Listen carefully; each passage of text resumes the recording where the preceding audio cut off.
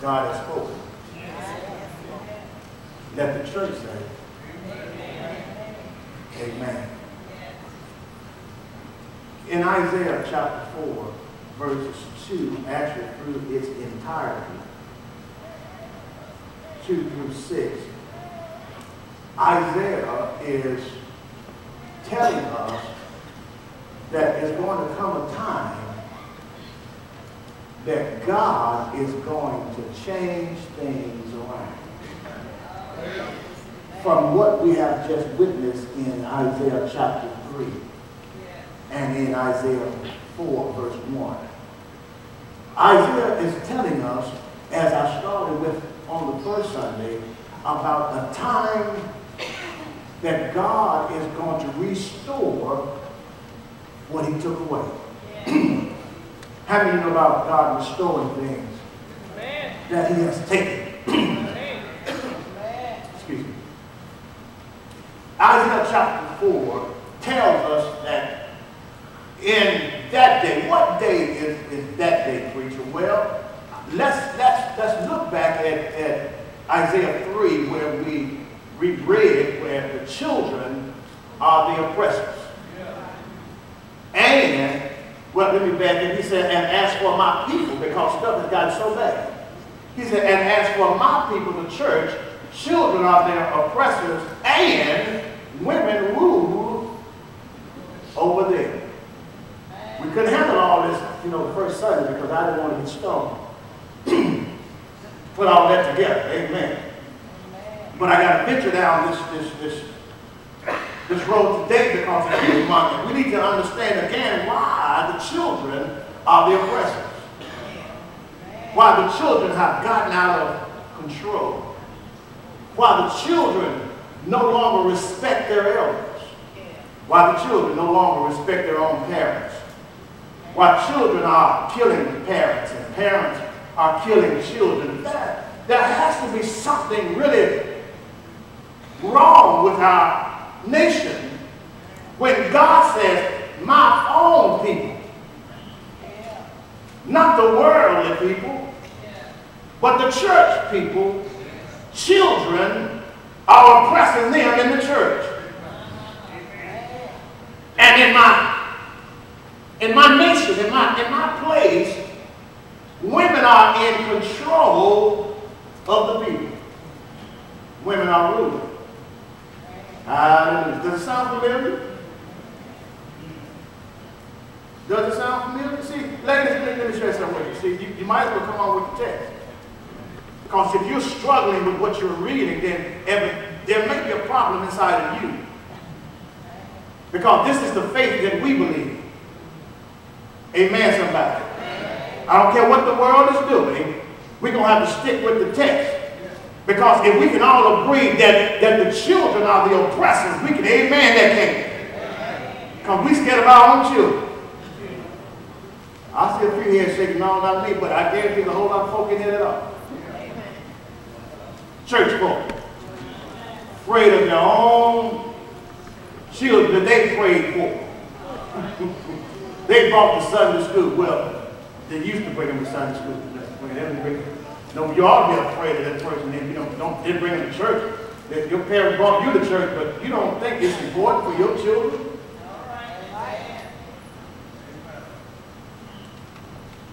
And so Isaiah is telling us that things are bad. It's got so bad in the church that God has taken away the people's support. Taken away the bread and the water. He's taken away men. He's taken away leadership. He's taken away the things that make a nation thrive. God did it. Now put the song right there, Reverend Deacon. God has spoken. Let the church say, amen. God said, I'm taking it away. And nobody, ain't the devil taking it. If God taking the one who woke you up this morning, he's the one that's taking it away because of sin. Got so bad that church folks started misusing the poor. Chapter 3 tells us that it's so bad that church folk were robbing the poor, oppressing the poor. And one translation said they were actually raping the sheep of what they had to give. Let me break it down to you. That they were taking, by any means necessary, all of the monies and supplies that the poor had. They were getting rich, they were getting fat themselves, and using all kind of manipulation to rip the people off. Does that sound familiar? That's Titus chapter 3. Leaders, preachers, preach. The deacons, the deaconesses, the trustees, the leadership, they were in the church trying to take all they could from the people. God said enough is enough. In that day, what day? Let's bag up chapter 4. He said, at a particular time in history, Isaiah is telling us that it's going to be so bad, but regardless of how bad it is, God is going to show up and turn the situation around. Let's see how bad it's going to get. Let's go back to Isaiah chapter 4. Because we already looked at the part where we see that children are the oppressors, right? And women rule, right? Let's see how bad it's going to get in that day. Somebody shout in that day. Now, I am not trying to be your friend, first of all. I'm not trying to be your friend. When I'm up here, I ain't trying to be your friend. I'm trying to be pastor, shepherd, because I am employed by God. Okay, we got it.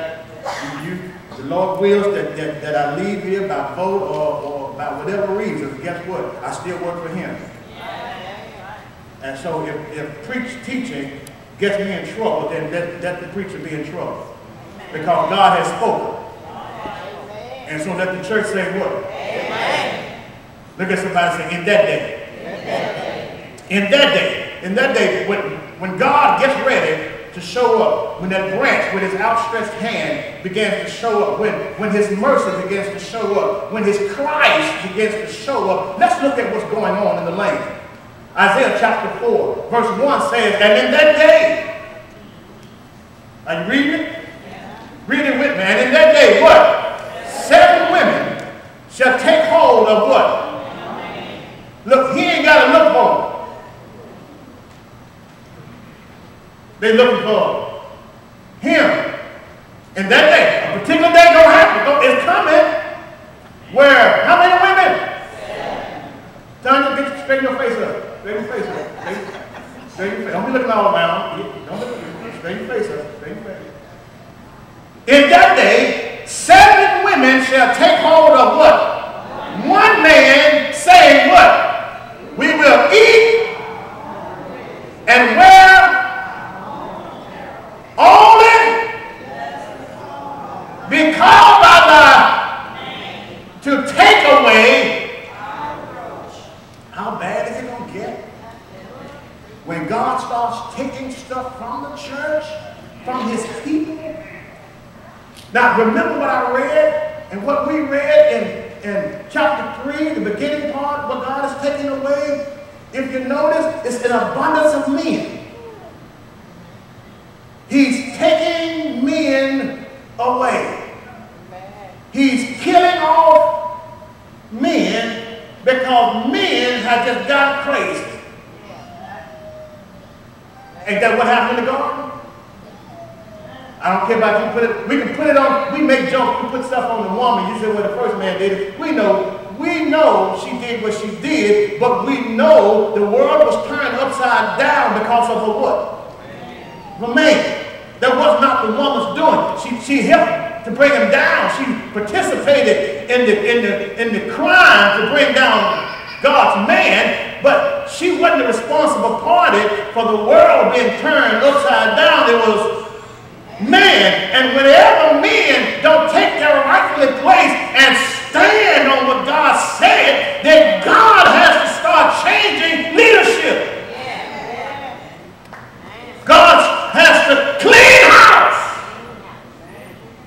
Because when men don't do what they are supposed to do, somebody else got to step up. So here's a point, Deacon, again, where men are scared. Does that sound familiar, ladies? Some of y'all are married to men and you're still scarce in your house. If it's scarce for you and you got a man that you married to, you got his last name, and you still hardly see him. You know it's scarce for the one that don't have one.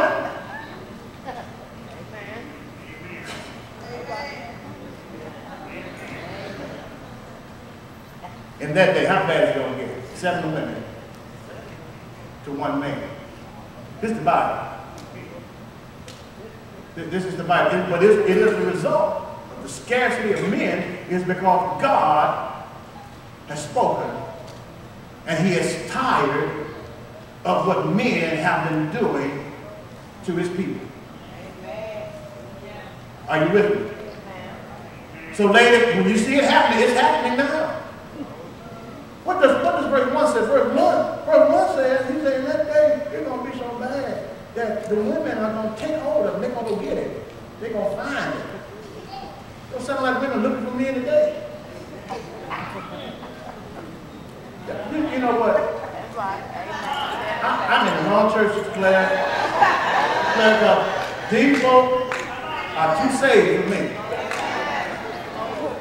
I did not know, Sister Wade, I was pastoring a perfect church. I didn't know that. I didn't know that. I didn't know I had a perfect church. And I don't know how the Lord allowed me to come, because I know I'm not perfect. I'm just saying, see, it doesn't sound familiar today. Where the men at? Locked up? Where the men at? With other men? My goodness, if there's already a scarcity of men, then what happens when men start loving men? The numbers go even. You already got a bunch of them in jail. The numbers went down. Now you got to compete with other men just to get up.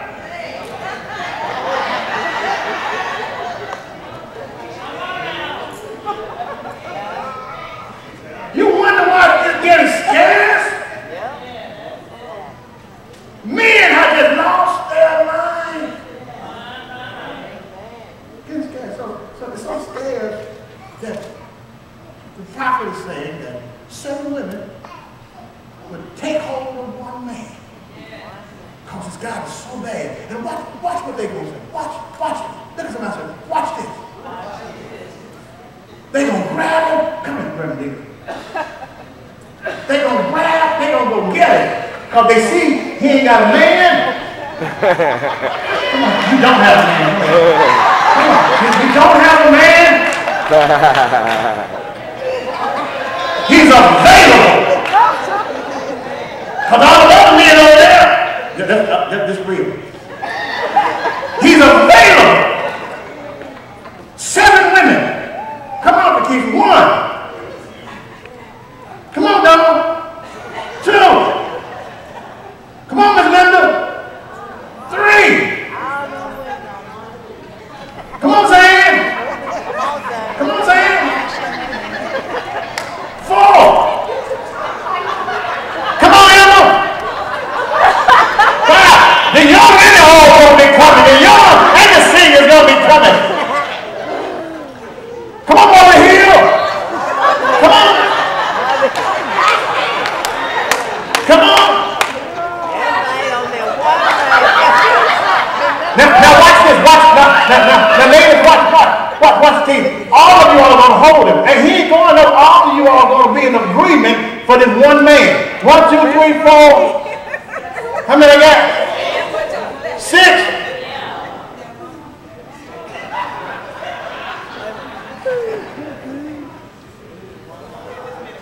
Let me see. They say get Johnson, man, get Johnson. I'm going to get Quita. Come here, Quita. Come here. He says, 7 women in that day. Because men are scared. 7 women going to take hold. All y'all put your hand on it.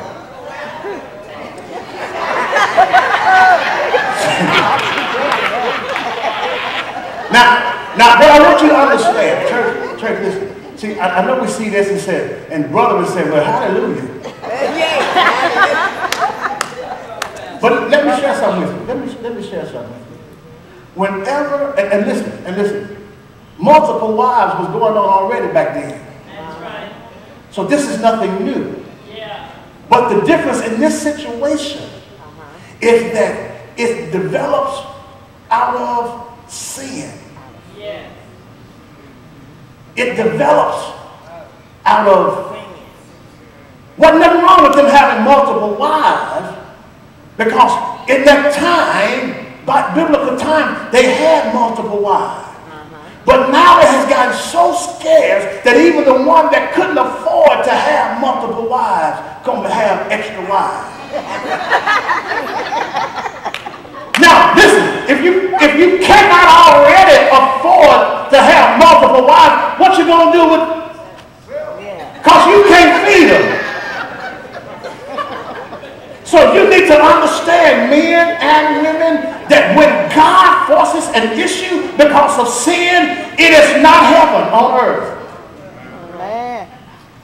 It's not heaven. This didn't happen naturally. It happened because of sin. And all these women got hold of it. Now watch what they're going to say. Watch what they say. They said, we will eat our own bread and wear our own apparel. Let me break this down for you. These 7 women who have taken hold of this man are saying, we work for ourselves. We make our own money. We don't need your money. We will wear our own apparel. We buy our own clothes. I don't need you to buy me nothing.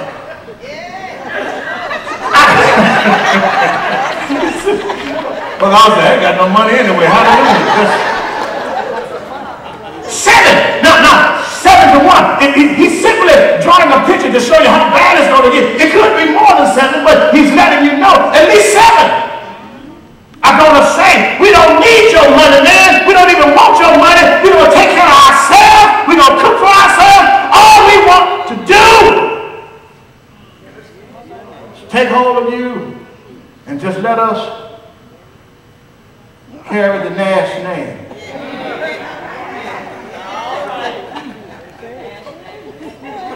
To take away our approach, our reproach, our shame. 7 women are going to grab one man because times have gotten so messed up that they'll do whatever. Ooh. Did I say that? They do whatever they can do to get a man. Does this sound familiar? Amen. Watch. Look at somebody say, watch this. It's the church. Turn me down a little bit. Turn me down. These are church women. These are the holy women. These are the women of worship. These are the wild women.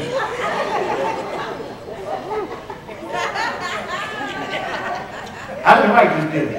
This is not written to the sinner. All thing it's telling the sinner to do is get saved. Repent. Yeah. People of God. Y'all got it? Y'all got this? Y'all got this? So all we want to do is use your name so it'll take away our shame so that we will have a covering. We need a covering. Yeah. In today's society, you got a lot of women saying, I don't need no covering. I don't need nobody watching my back. I don't need to have to answer to nobody. I make money just like he does. All right. I go to work just like him. I don't need my dad. He just my dad. I'm grown. I don't live in my dad's house. But when trouble comes, Oh, yeah. where's dad? Teach us to them. When you need a man to show up on your behalf, where is your man? Where is your covering? He said, because see, if the man was not important, see, the women are telling the story of the importance of a man. The women are telling you that it takes the man to cover them and to remove some of the shame in their life. Somebody shout 7. 7. Does it sound familiar today? Amen. All she wants. You know what? It's so bad. The woman said, I don't need to get married. I can have babies without a husband. Yeah. And guess what? I don't need the man in the child's life. I can raise this child by myself. I make enough money to do it. Do my own thing. They were having fun. Until God got tired. Now, don't get upset about it because see, y'all can have your seats. Have your seats. Thank you so much. Give them a great big hand clap. You know, look at that. They said they don't need it no more. Look at it. There's always one in itself. Look at it. Come on.